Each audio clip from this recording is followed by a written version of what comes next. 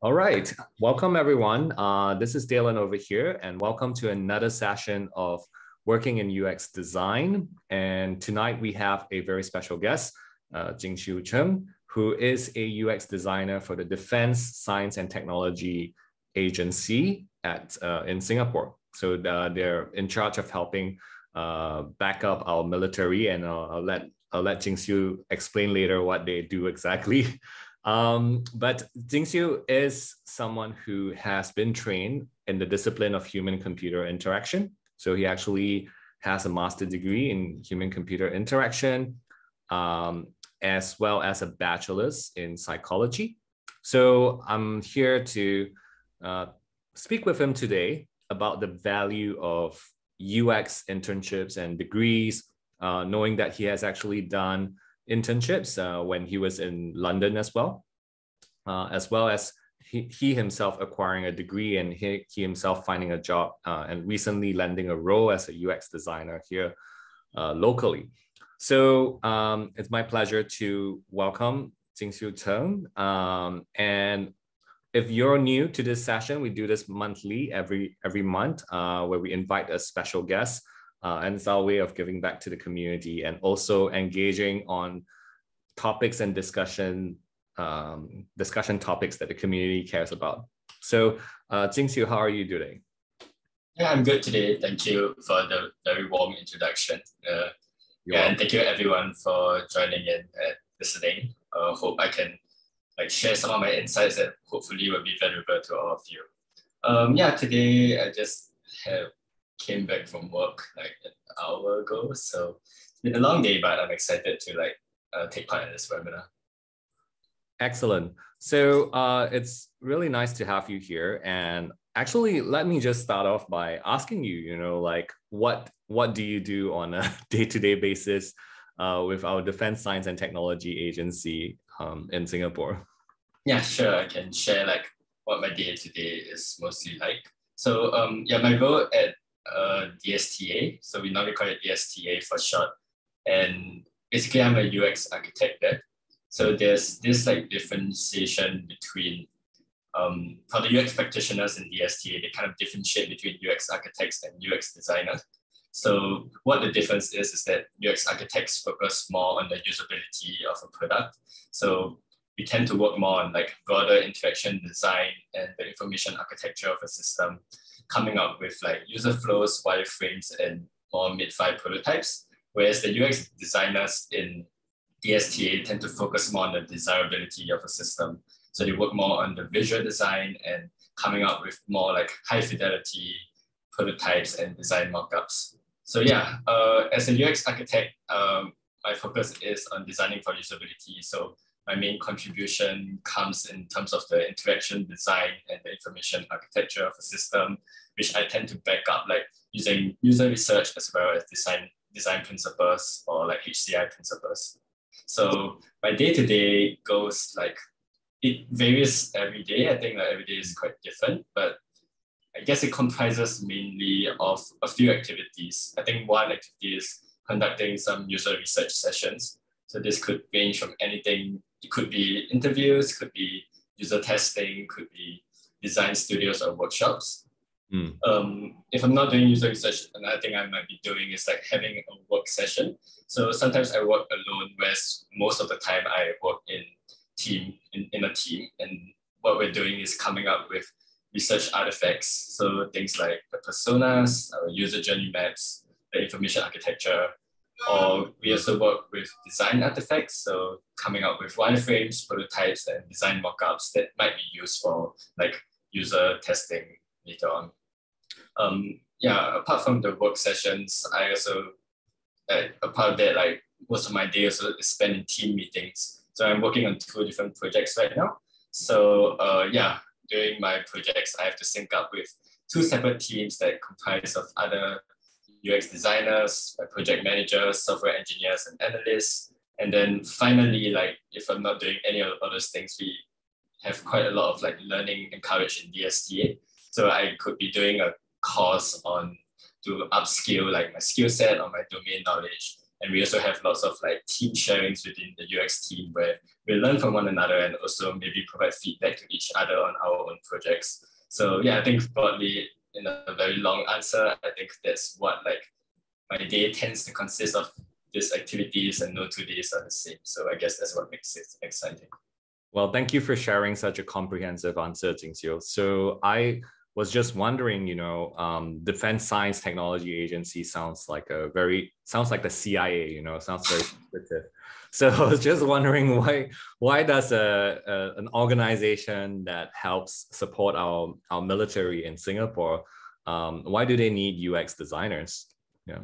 Yeah. Okay. Yeah. So I mean, so DSTA, obviously what we're designing tend to be defense systems. And I think like UX is especially important like for defense systems because of like a few reasons that make like defense systems a bit more different from, I guess, more commercial or like customer facing systems. So I think like one thing to think about is the context that like we are designing for. So in the defense systems, the users tend to be kind of interacting like under probably a highly stressful environment. There might be like high cognitive load. You might have a lot of information that you have to deal with very quickly.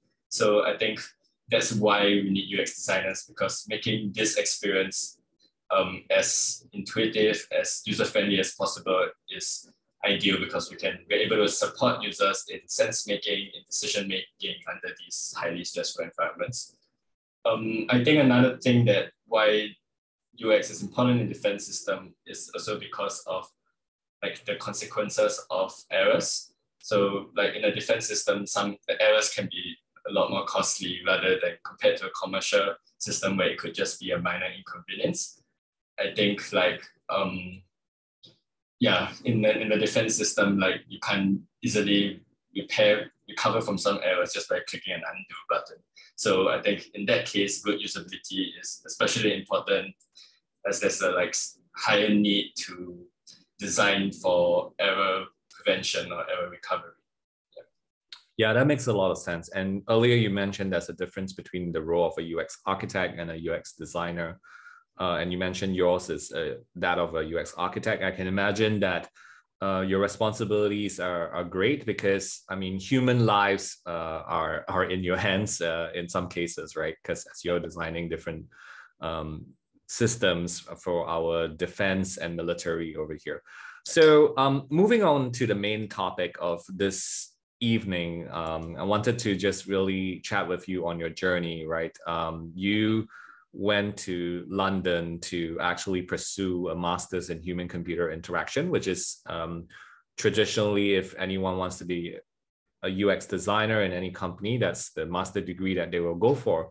So walk me through this process. Like, how did you come to make that decision about, going for a degree instead of like going to a boot camp, or instead of doing like self-study? How did you came with that decision, and why London? Yeah, so I think my journey into my master's is a little bit complicated and quite personal. So if I share a bit more about that, like basically I was doing my bachelor's in psychology already in London. And I think like in the past, my goal was to go into a different field. I wanted to become an academic researcher in psychology. So I did, when I was in my undergrad years, I did like quite a lot of internships in various like psychology research labs, including one in the US at Johns Hopkins University. So I was actually planning to pursue a master's in psychology and followed by a PhD and go into the academic route of becoming a professor in psychology. But I think in my third year, because of some like personal reasons, I realized that I chanced upon the UX field in the HCI like discipline, and I got really interested in it. And when I was choosing, because I was always going to do a master's anyway, I think, and I was choosing like between like a psychology master's at Oxford University versus like this like HCI degree at UCL, I decided to like take a plunge into this career switch, and that's why I chanced into like kind of master's in HCI. I think that's how I got into this master's is quite a unique and personal journey, but yeah, it was like quite interesting. It was less for me a decision of choosing between a master's versus like a boot camp or doing like self-study. But I think I can definitely share like my thought process regarding that aspect of it as well, and like what are the difference between Yes. the masters as well as like a boot camp and self-study. So tell us a little bit about like you spending one year in your master's program learning about human computer interaction. Like what are like your takeaways from the program? Yeah. Yeah, sure. I can definitely share that. So maybe I'll share a little bit more about how the degree is structured so people can have a better idea. So the master's degree, like if you do it in the UK, it tends to only be 1 year compared to in the US and so some other countries, sometimes it's 2 years. So it depends on where you're doing it. So the one I did was at UCL, which stands for University College London. And basically the master's degree was split into 3 terms. The first term, it was more of a foundational term where we did quite like foundational modules. So one was called interaction science, one was called interaction design. And I think we really learned the kind of theory in depth about what goes into the design of like interactive products. And then in the second term, we had more like specialized and optional modules so we could explore our areas of interest. So I did modules like future interfaces, accessibility and assistive technologies, serious and persuasive games, and like user-centered data visualizations, which I found especially useful. And then in our final term, which is the third term, we do a dissertation. So this is a more like academically focused project, but there's a possibility of industry collaboration, which I managed to do, which was really like useful experience. And yeah, so I think the master's is split into these 3 terms. And I think what was really valuable is I feel like I really got a very strong, like in-depth knowledge of human-computer interaction principles. And I think that really helps in my work, like as a UX designer, because I feel like I'm able to think about all these principles as I'm coming out with the designs and being able to justify a lot of my design decisions based on the principles that I've learned like in this degree. Well, thank you for sharing. And may I ask, like, usually those who actually teach you in terms of the in the HCI course we're talking about, like, what do the professors like specialize in?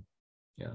Yeah, so the professors could specialize in a lot of different things. I think the interesting part about HCI is that just like UX, people come from many different backgrounds. So there could be some that come from like computer science backgrounds, some that come from more like social sciences backgrounds, some that come from more design backgrounds, and the things that they focus on could be very different. So some of the professors might really focus on some of the design methods, like I had a professor that was really involved in like sketching and how sketching can be used as a tool to in UX design or in HCI. Other professors that specialize more in data visualizations, some that specialize more in game design, and I think there's a whole broad range of like specializations that the professors have. Yeah, thanks for sharing. And it sounds very cross-disciplinary. Is the student body also very cross-disciplinary? Like where did they sort of like major in, and where did they end up in later? Yeah, definitely. I think the student body is very cross-disciplinary. So for me, myself, I come from more like social sciences background, and there are many that come from fields like psychology or anthropology as well, where I think our strengths lie more in the research methods of it or designing experimental studies. And I think that a lot of the people that come from this field end up going into more like user researcher roles. Apart from social sciences, that a lot of people came from design background as well. So they could have specialized in like industrial design or graphic design and wanted to transition into UX. And a lot of these people ended up more like visual designers or like UI focused designers. and quite a few like come from computer science background as well. So they have quite good knowledge in development, in coding.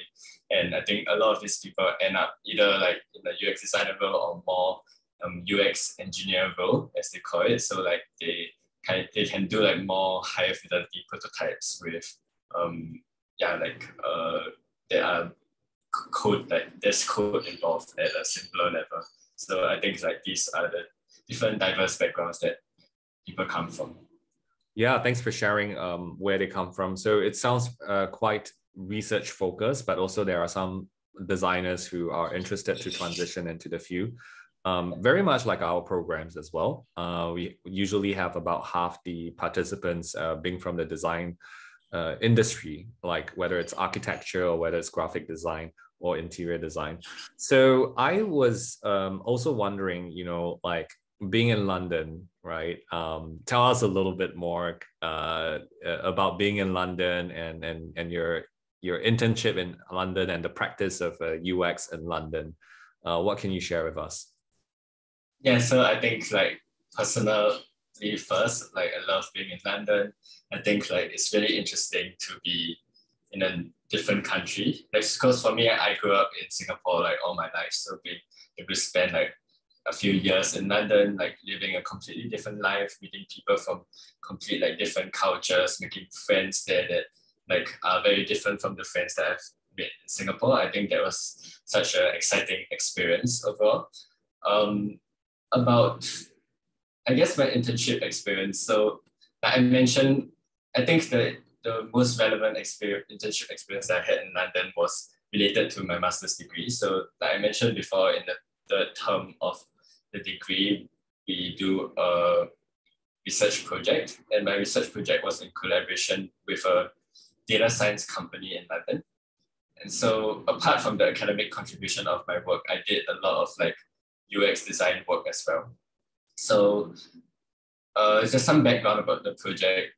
This is a data science company that works with retailers and brands in the fast-moving consumer goods industry, so the FMCG industry. So they work closely with like the equivalent of like NTUC, FairPrice, or Cold Storage in Singapore.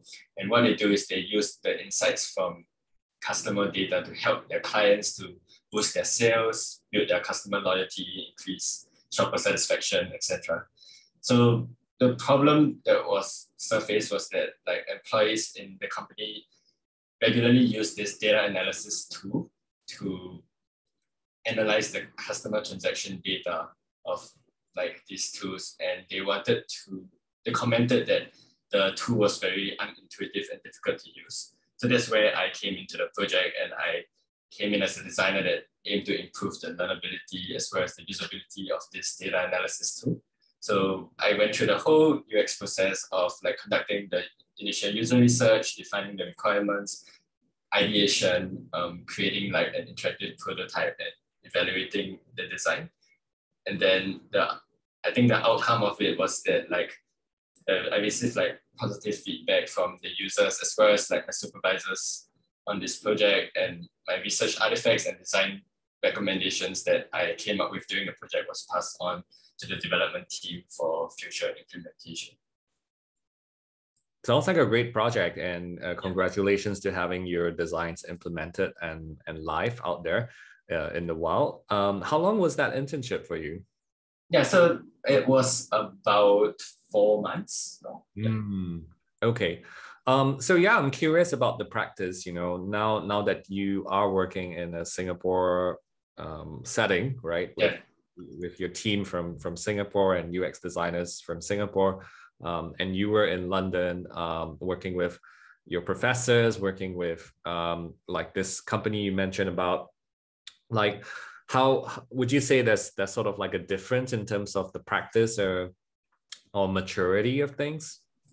Yeah, I think this is a tricky question, but one that is often like asked. Like a lot of people ask me about what the difference working in the UK versus working in Singapore is like. And yeah, I think generally like in general, I would think that the practice in the UK can be slightly higher than Singapore in terms of the UX maturity. But I also think it's quite difficult to generalize that because I think like having worked in multiple companies in both Singapore and the UK, I think it really depends a lot on the company itself and the mentors in the company itself. Because yeah, I think like there's a lot of different standings. So from what I hear, like generally sometimes what I hear is that the UX maturity in UK can be higher than that in Singapore, but I think it's hard to generalize because it depends really on the individual companies that you're working with and the people that are working there, that are leading the teams. That is, yeah. Yeah, exactly. I think one thing that I might say for me, I personally felt is different is the culture. That I feel like in the UK, there's a lot more focus on the people and the relationships and like cultivating that culture and relationships. Whereas I think in Singapore, people tend to be more efficient in that sense, but also more work focused.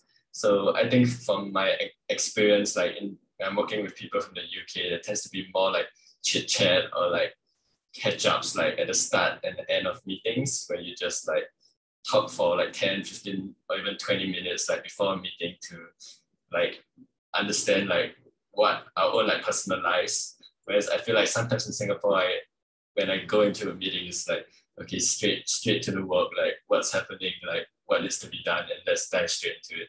So I think there's pros and cons. Obviously, I think the Singapore system can be a bit more efficient in that sense because you get things done more quickly. The meetings are not like dragged longer, but also I think sometimes there's a need to like focus more on cultivating that relationship too. Yeah. But like I want to give a caveat as well that I think this is also quite difficult to generalize because I think each company has their own culture. So it really depends on the people you're working with and your own personality can affect that kind of relationship as well. Yeah, I can definitely empathize with that. I used to work for a British company, and we certainly had our moments of small talk and beer, early beer sessions. So I was just wondering, like getting an internship in London, was that difficult or was it like sourced by your school? Did you have to go out there and pitch yourself? Yeah, tell us a little bit more. Yeah, so the internship that I mentioned already, it was like a collaboration with my university. So that was like basically like I just selected the project I was interested in and I got paired to the company to work with them. But apart from that experience, I also actually did an UX internship with my university itself. So UCL, I helped them to redesign one of their websites that they currently use. It's used by staff and students to report like incidences of that happen in the university. So it could be things like harassment, bullying, and so on. Yeah, so I think that one I had to source for myself. Basically, I saw an ad that came out and I applied for it. And I think that the internship was a little bit more competitive to get because it only had like 3 slots, but there were quite a big pool of participants that were trying to apply for it, not just from my master's course, but also from other degrees within the university. So that was like something that I had to kind of put myself out there to try and get it. So I think like that was an interesting process as well as like applying for jobs in the future, etc. Like I think being able to refine your portfolio, being able to refine your resume, being able to perform well in the interviews, I think like that was required to get some of the internship experience that I managed to get. Well, thank you for sharing. I'm not sure if you had the opportunity to try applying for jobs and roles in the UK before you came back to Singapore. If not, I'll just cover about Singapore. Yeah, so I didn't actually do that because I think like due to my own personal reasons, I wanted to be back like at home with my family and friends that I kind of already decided that I was going to come back to Singapore to apply after my master's. Yeah, so tell me a little bit more about that process. Just graduated, fresh graduate, right? Quite a number of people here in attendance are also like quite fresh in terms of building their portfolio. So how did you go about the process of like applying for a role in UX design in Singapore? Was it challenging? I heard it's very, very competitive these days. Yeah, tell me. And it's pretty recent, right? So tell me a little bit more about it. Yeah, it was pretty recent. So actually the process was, yeah, it was quite packed because like I had the luxury and the privilege of like being able to apply like full time. So after my master's degree, I like traveled back to Singapore, and as I was getting adjusted there, I had like some time to like really work full time on the job application process. So I think I was really lucky in that aspect because I know many people like have to do it part time. I know it's a very like grueling process that is quite difficult. But yeah, so for my own process, like I took about 2 to 3 months to secure like some job offers. So I think in the end, like I managed to get 3 competing offers, which in the end I chose from DSTA. So it involved like a long interview process. Like I think I applied like for maybe 50 or more different roles, and I think like about 7 companies I went through like multiple rounds of interviews with before landing the 3 offers. So yeah, it was quite a long process. Yeah, that sounds like quite a quite a competitive sort of like ratio. We're talking about, or 7 companies interviewing you, but you applied 49 companies or something. Yeah. Or 50 companies, you said. So what would you do differently knowing what you know right now, right? Would you have done anything differently in the interview process or the job application process to become a UX designer now? Yeah, that's a very interesting question. I think like the process can be split into like different stages. So maybe starting with like the applying stage, I think maybe one thing I did was I spent a lot of time trying to refine my portfolio and my resume before starting out. And I think like as much as that part of the process is important, I think like you don't have to overdo it. You don't have to spend like too much time on it, and it helps to like get started in the application process and like tweak it iteratively, like almost following the UX process, or not spending too much time like making sure everything is perfect before you apply. I think that's one thing that I might have done differently. Maybe another thing is that like to be a bit more selective with my applications, because I think it's quite easy to see all the job ads out there and like apply for every single thing. But I think like nearing the end of my application, I realized that it might be helpful to kind of collate a list of like those that you think you're more interested in, as well as you think you have higher likelihood of getting in, and focusing your applications more on those rather than like kind of like what they call like the spray and pray approach, where you just like put in your application for as many as you can and hope like someone gets back to you. I think it's a mix of doing that approach while also doing more like networking sessions, which I did and turned out to be really helpful. Like I will reach out to people on LinkedIn to ask them for a chat. And I think during this chats, like I really wasn't asking them for a job or anything. It was really with the genuine interest to like learn about the UX field and about like what their role there is like and what they value in the UX designer, for instance. And then I think like based on that, like sometimes they would be nice enough to recommend you or refer you for a role like at a company. And also reach out to your friends. I think like especially those working in this field, I think like that was helpful for me as well in getting like links to some of the hiring managers in different companies. Yeah, so what I'm hearing, because you just joined the DSTA in February, so you probably did your job application around December, November period. So what I'm hearing is that don't focus too much on getting your portfolio perfect. Just get something out there. And then the next thing is actually to not underestimate the power of social networks, including your own network, and talking to people. So I think that's really interesting that you mentioned that, and something that we also encourage our students to also spend time doing, talking to people in the industry, even if it's just their seniors who already graduated and are UX designers. I was just wondering, like in terms of the job application process, like in Singapore, right? Sometimes it's quite tedious, sometimes it's quite intense, sometimes they ask you to do all these design exercises. Do you have any tips, or do you have any like strategies to help better, go through this process of like working with multiple companies who are to interview and yeah.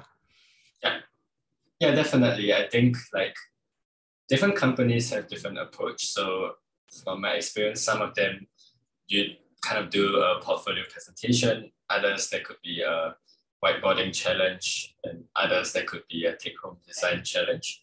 So I think my advice would be to be as prepared as possible. So for the portfolio presentation, what I did was really go through like how it's being presented, like how I presented the portfolio, how I was telling the story, how I emphasized like how the process led to the outcomes. I think that's something that I really kept in mind, and not just like talk about your project, but really like tell a story with the project. I think that was helpful. Regarding the whiteboarding challenges, I think whiteboarding challenges can be quite stressful. So what helped me was to kind of prepare in my head before the whiteboarding challenge of like certain points that I would try to cover if I got stuck. And also in the whiteboarding challenge, I think it's helpful to really like think broadly before focusing on like one specific solution. I think like to consider like different alternatives before focusing on one solution. That I think is one of the mistakes I made in one of my whiteboarding session. That like I focused too quickly on one solution and failed to consider like the context or the different aspects of it. And then I think for take-home design challenges, to me that is the least stressful because you have your own time to think and work through it. But yeah, I think also don't stress too much about it, and like as much as you can, like try to tell a story with the presentation. I think that's my advice. I'm hearing storytelling being really important over here. So I'm sure that's something you had to do as well when you were studying in London and you had to present your work regularly to people. I was also wondering when we talk about whiteboard challenges, when we talk about take-home exercises, and just for the benefit of our listeners, the whiteboard challenges are on-the-spot exercises, problems that are assigned to you and that you have to solve right on the spot. You don't know what the question would be. It's on that day itself, you're supposed to solve it. Sometimes you have assistance from a colleague over there, or sometimes you don't. You might have to solve it yourself. So that's the pressure and time sensitivity of a whiteboard challenge. And take-home exercises are usually 2 to 3 days are given to you to kind of like solve a problem and work through the problem in the entire UX design process. So yeah, like if you're working through this, and what if you have, I'm not sure if you actually encountered a situation where you had multiple design take-home exercises to work on. Luckily, I didn't have multiple design exercises at once, but I think there was a little bit of overlap between one whiteboarding exercise and my design challenge. So my design challenge like lasted a few days, and then my whiteboarding exercise was in between one of those days. So I think for the whiteboarding challenge, I took out a day to really just like think about like some possible questions they might ask. And then like immediately after that, went back to the design challenge. So yeah, that was interesting and slightly stressful week. But yeah, I think like I said, I had the privilege of like doing it full time, which really helped a lot. like if you have to like juggle a part-time job while doing this application process, it might not be as easy. Yeah. I think doing it remotely can also be a challenge, like because most of my application process was remote, and especially the whiteboard challenges, I think it was quite difficult, like doing everything remotely because like we did it on Miro or Miro, whichever you call it, and like I think having to like take out a post-it note and like put it where you want and type it, like it takes a much longer time than if you're actually physically like putting it on a whiteboard. So I think that doing this process remotely was a bit of a challenge as well. I definitely agree on doing your interviews remotely being a challenge. I guess this is kind of the norm right now, right? You're expected as a UX designer to know how to do your job physically, but also remotely as well. So yeah, like, do you have any advice or tips on going through this interview process remotely? Yeah, I mean, I think there are pros and cons to remote interviews or remote interviewing processes. So, I mean, the pros is that, like, I think as an introvert myself, I feel like it's a lot less stimulating, like doing it in front of a screen than like going to the office. Because I think like there's a lot of like unexpected things that can happen if you're actually traveling there. So I think that's one of the perks, as well as being able to like prepare in advance and even like put some notes on the side while you're talking to the interviewer. I think that is something that does help the process. But I think you lose a little bit of the body language and being able to sense like whether the people you're working with or like being interviewed by are kind of agreeing with your points or not. So I think that is the tough part of it. And like I said, if you have to do some sort of challenge on the spot, having to do it remotely, like juggle with your tools while like just you have a video like up and your computer is like lagging all the time. I think that is one of the struggles. Yeah, so I think like I don't have specific tips on doing it remotely. Just in general, like prepare as much as you can. I think that would be my main advice. And like, yeah, so when doing it remotely, you might be able to like have like some notes like available while you're doing the interview. I certainly hear that, and I think that's actually really good advice to kind of put notes beside your monitor and just to talk about the talking points you want to talk about, just in case you forget. Yeah.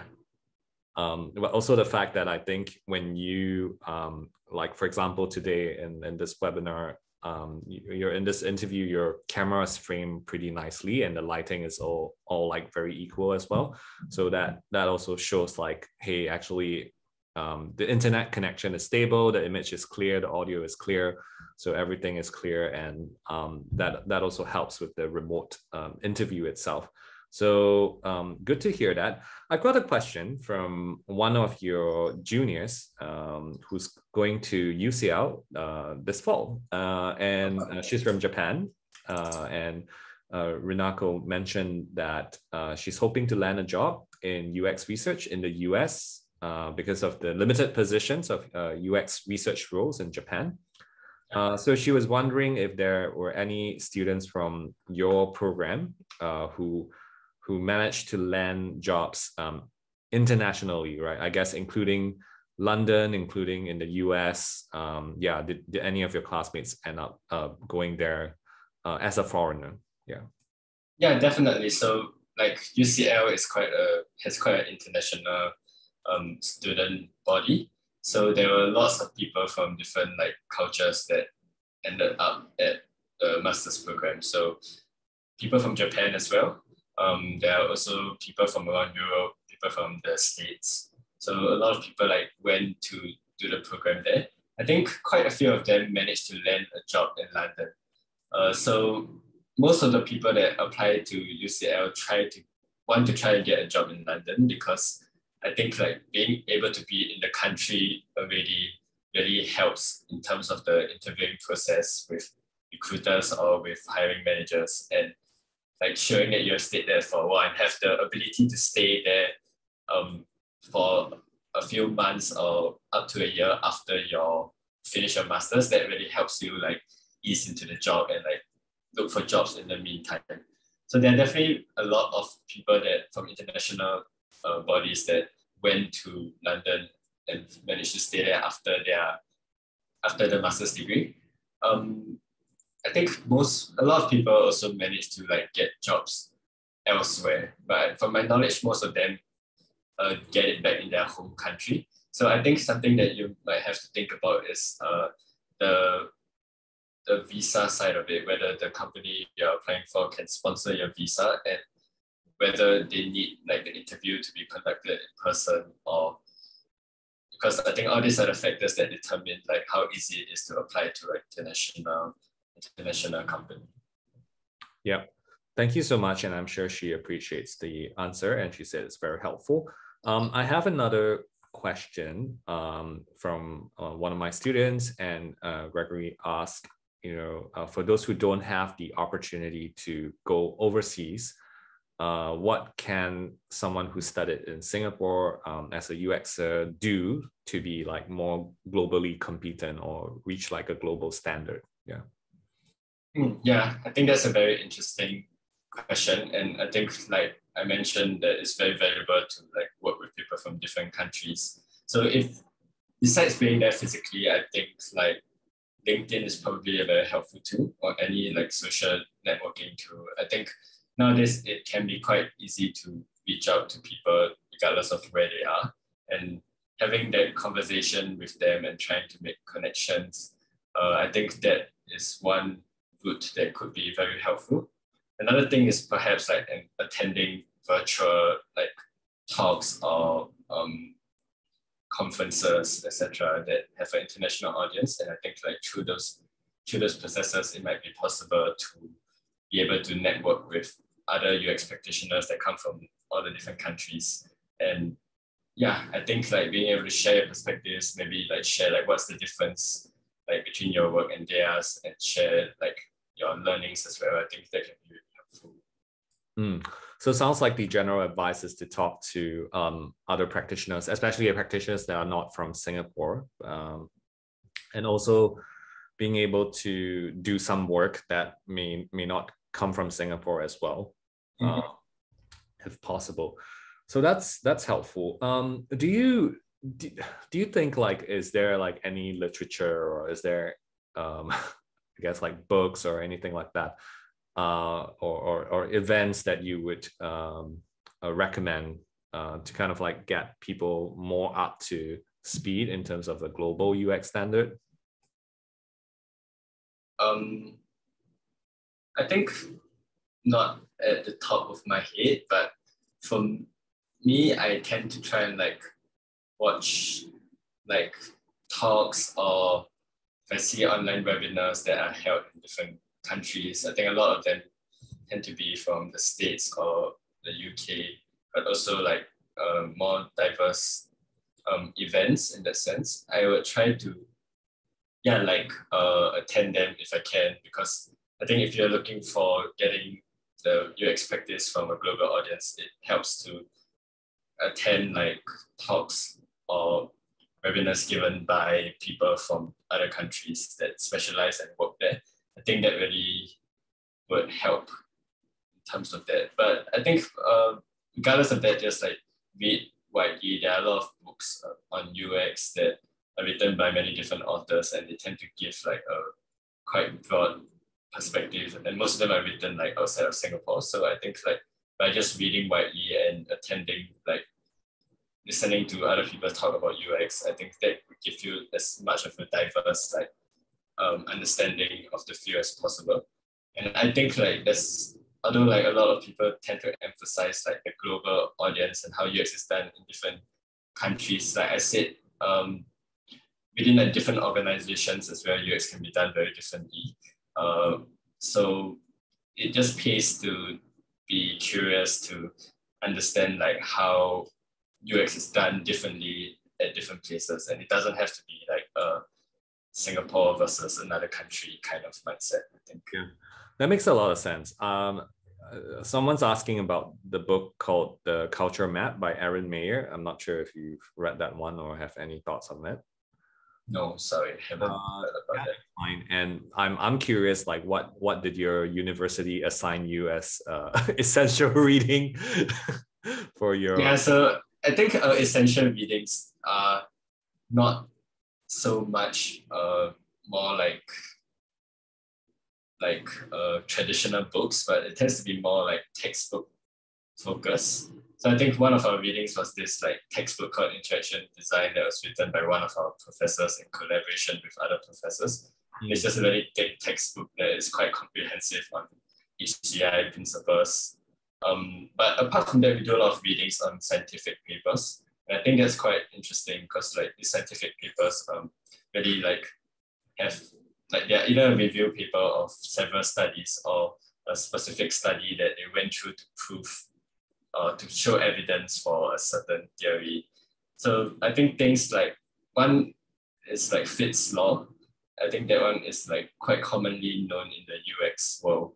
So basically, the gist of it is that it's a law that describes how targets that are bigger and closer to you, you can move your cursor and click it more quickly. I think that's like the most like layman explanation of Fitts law, and I think they expand on the different variations on that, criticize like, is it really valuable because like it's not just a 2D dimension, but it's they do it in a one dimension, but actually when you move your cursor, it's like in 2 dimensions, and how do you calculate the distance based on that, and like the width versus the height and so on. So I think like we really go quite in depth into all these principles of HCI.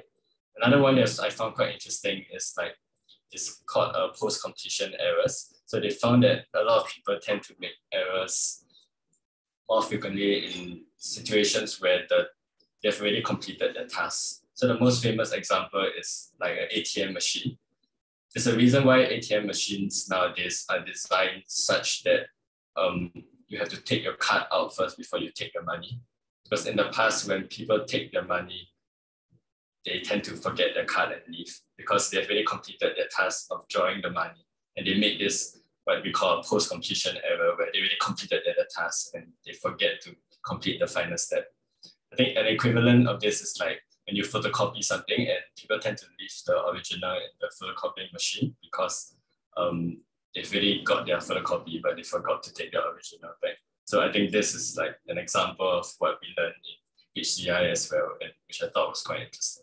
I love the fact that you're recommending peer. Are these papers peer reviewed already, or they're just?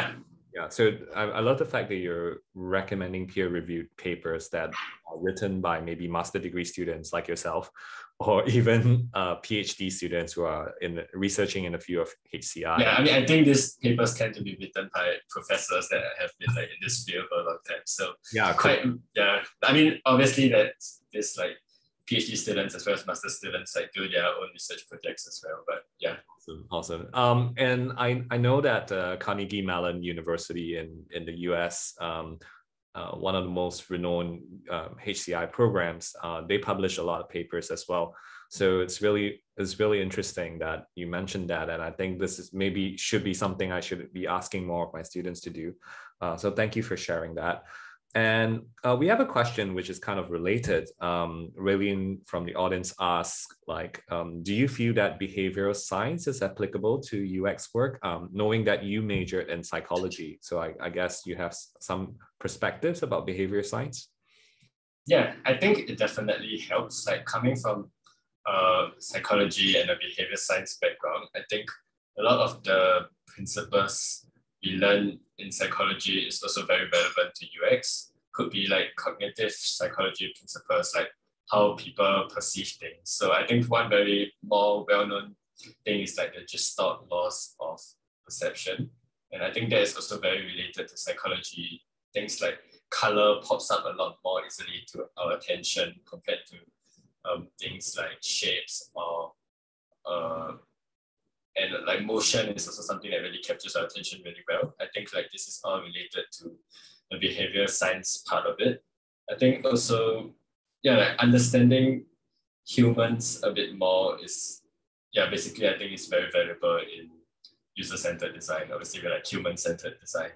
And I think apart from the kind of theory or the what we learn in psychology, I think the skills that we practice in psychology or behavior science is very important too, because in behavior science, there's a lot of experimental design and data analysis. And I think that is very relevant to the user research that we do in UX design on how to design a fair experiment, the non-biased experiment, and also how to interpret the qualitative and quantitative data that we get out of it. I think that is very relevant from the field of behavioral science as well. Yeah. Thanks for sharing that. And I'm just curious, like how many, it could be a ballpark figure, but like how many papers have you read while you're preparing for the role to be like a UX designer? I just want to like get a sense, like including stuff that you have to read when you were in school. I mean, I have read a lot of papers because like I think in a master's degree or even an undergraduate degree, each kind of work you submit, you always cite examples of, or you cite like the evidence of what has been proven. So I mean, for a typical like submission, I would cite probably like 40 different papers. So that means like it's a lot of that's a lot. Like for each module that I've done. So I've done it, if just for my master's, besides my undergrad experience, it would have been 6 modules. So I've read at least like 200-ish papers, I think. So I mean, reading papers is also a skill in itself. Like I don't think I've read like from the top to the end of every single papers. There's an abstract that you can read. And if something that is very interesting and you really want to understand the methodology of how they found this specific like evidence, you can read more of the method and the results. But sometimes it's just helpful to just read the abstract to get the gist of it and go into the sections that you're interested in. So you don't have to read like the whole paper for every single scientific paper. Yeah, that's awesome. But the fact that you remember some of them, I think that really helps to differentiate you a little bit in the pool of candidates out there, right? Because instead of you quoting a book, which most people do, you're quoting a paper right now. And you're saying, hey, based on this practice I read from the university of this and that, like that's this thing, right? And they've done this research study. I was wondering if that actually made an impression on any interviewers that you talked to while you were going through the interview process. Yeah, I think so. I think that the master's degree was really helpful in giving me this like deep foundation.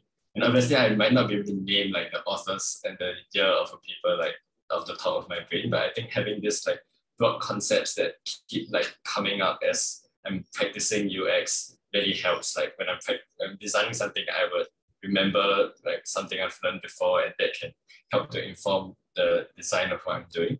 So during the interviewing process, I think like especially some of my whiteboarding challenges or design take-home design challenges, I would justify some of my design decisions based on these scientific papers that I think was quite helpful, like in terms of showing like a deeper understanding of the role, that I'm not just this, because in a design challenge, you don't have much time to get substantial user research. So a lot of my justifications had to come from common design principles. So I think like having this background and knowledge really helped.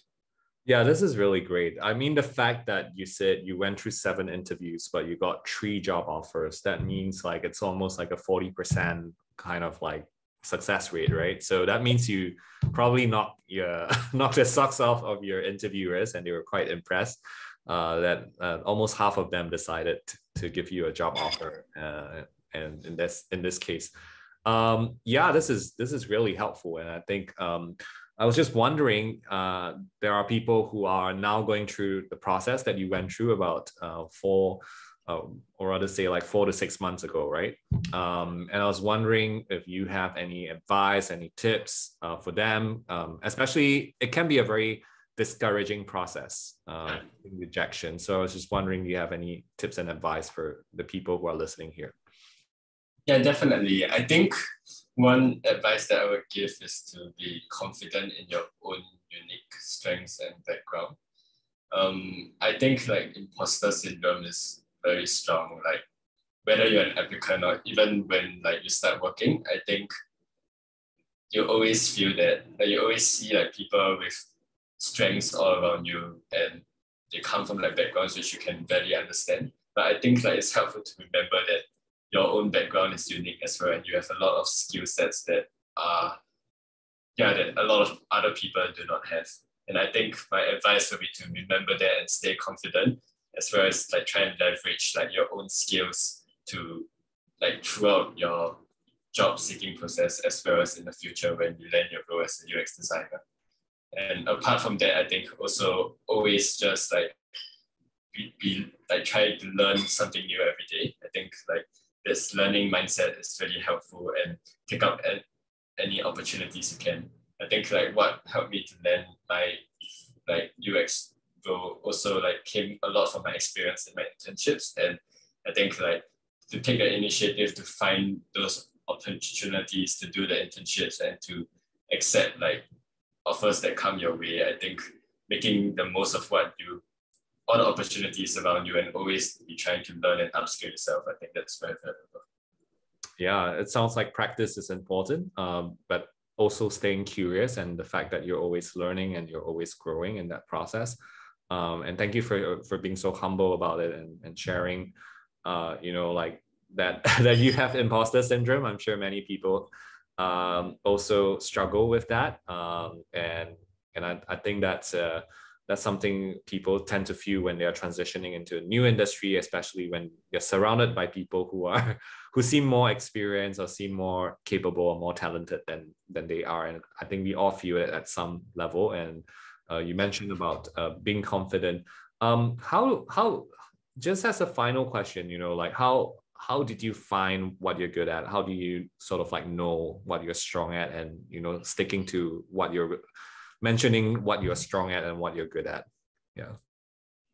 Yeah, I mean, I think this is a difficult question to answer. I think it comes with like a lot of introspection and reflection. So I think like I try to practice that quite a lot, like even like throughout my life and even after I got a job in the field. Like I think every few weeks or every month or even every day I try to like reflect and think about like, was there something new I learned?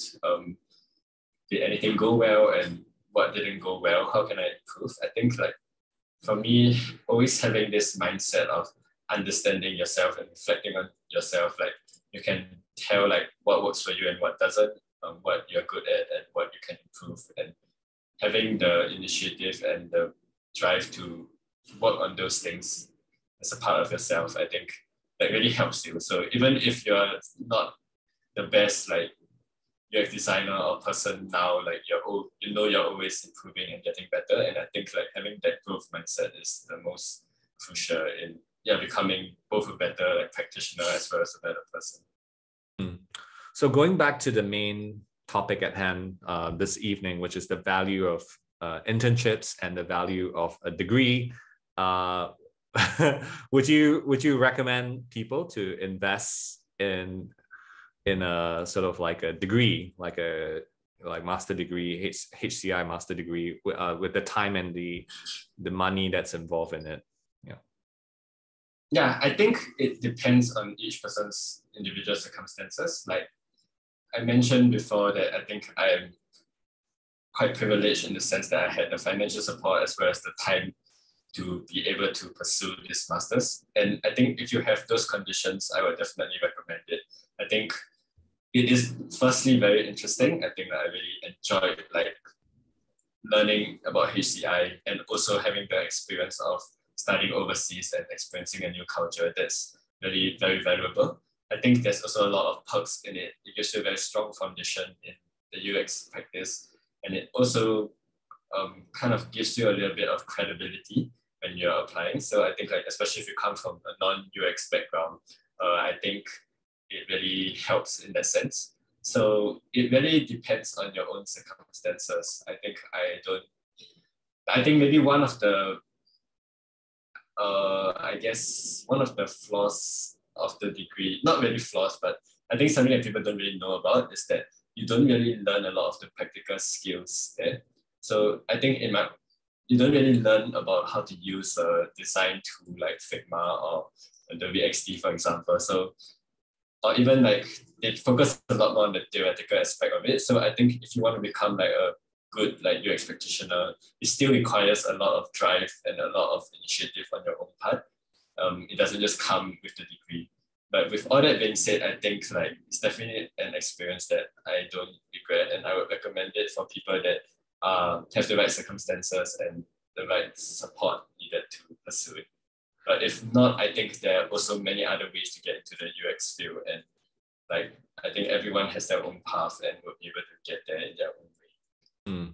I definitely agree with that. And so you talk about practitioner and practicing experience. So I guess internships kind of make up for that. So how would you recommend people spend time doing internships, even sometimes if the internships pay very low or they are kind of like unpaid? Would you recommend that they get relevant experience being a UX designer in such internships? Yeah, I mean, I think this one is a little bit more straightforward. Like, I would definitely recommend it. Like I said, if you're under the circumstance that, like me, you are not yet having to support a family, for example, and you can afford like not to be paid very much while doing an internship, I think like it definitely really helps in the transition, because being able to show that you have like practical experience in doing UX is very different from like someone who only has the knowledge and like went through a boot camp or went through like a degree. Even like if you never practice it, like I think you don't really learn as much. So I really like emphasize that take up as much opportunity as you can. Like I think even if the internship doesn't pay very well, I see it more like an investment in my own future. Like this can get you to a full-time job in the future that can pay a lot better sometimes. So I think definitely recommend like pursuing internships if you can, and taking up any opportunity you get. I love that attitude, and thank you for your contributions this evening to your fellow juniors, and as well as people who are maybe just like you, right, and who are about to transition in the field of UX design. You shared some really wonderful insights into the process on how to prepare for it, as well as like how to differentiate yourselves and steer away from imposter syndrome this evening. So thank you, Jingxiu Cheng, once again, UX architect at DSTA, Defense Science Technology Agency in Singapore. So with that, we've come to the end of our session. Please feel free to kind of like drop a note and a message or thank you note as you're exiting the conversation. And we will be staying around for a couple of minutes. For those of you in the chat, we'll be talking like some off the record kind of questions you want to ask Jingxiu. And I will see you next month. All of you will have a different webinar guest, and we do this on a monthly basis. It's really for the community. We don't charge you a single cent. We're really trying to share with the communities in UX, whether it's Asia Pacific and beyond, like how practitioners in APAC are practicing UX design. And if you'd like to check out some of our past episodes, we do have our recordings on YouTube, CuriousCore, as well as on Spotify and Apple Podcasts. So if you love to hear more of my voice, you're very welcome to check them out. So have a very good evening, and I'll stop the live recording now.